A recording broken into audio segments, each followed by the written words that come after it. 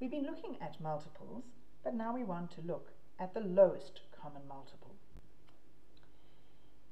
We're going to do this by using an example.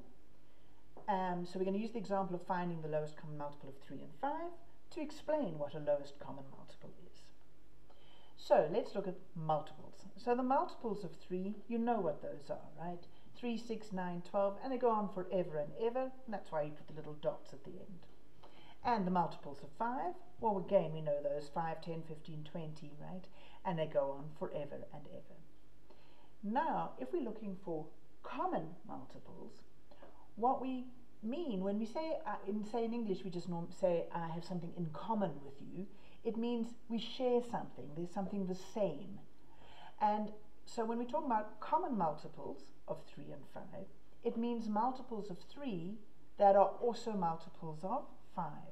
So a number that's in that top list, which are the multiples of 3, that's also in the bottom list, the multiples of 5, is a common multiple. So for example, 15 is a common multiple because it's in both those lists, and 30 is a common multiple because it's in both those lists. It's a multiple of 3 as well as a multiple of 5. So those are your common multiples. And there'll be a whole lot more. But what we want is the lowest common multiple. In other words, we want the smallest of all of these. And it's very obvious in this case, the smallest of them is 15. And so our lowest common multiple of 3 and 5 is 15. Okay, now that we know what the lowest common multiple is, what it means, well, let's look at a few more examples. So, if you're asked to find the lowest common multiple of 6 and 8, you start by writing out your multiples of 6. And then you go to your multiples of 8.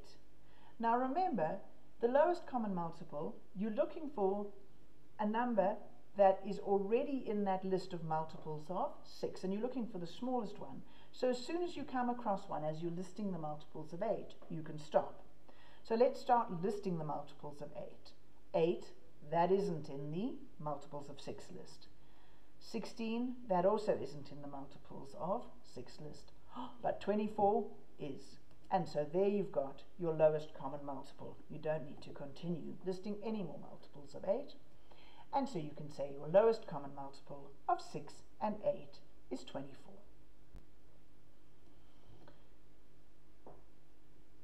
If you're asked to find the lowest common multiple of 4 and 12, we'll do it in the same way.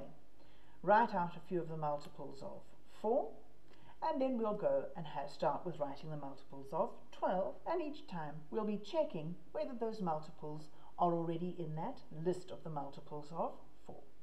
So the first multiple of 12 is 12 times 1, which is 12.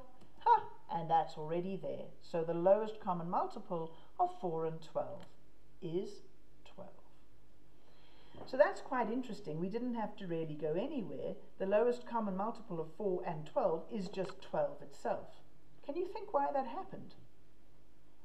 Think about it and see if you can immediately answer without needing to do any work what the lowest common multiple of 6 and 18 would be. Did you think about it?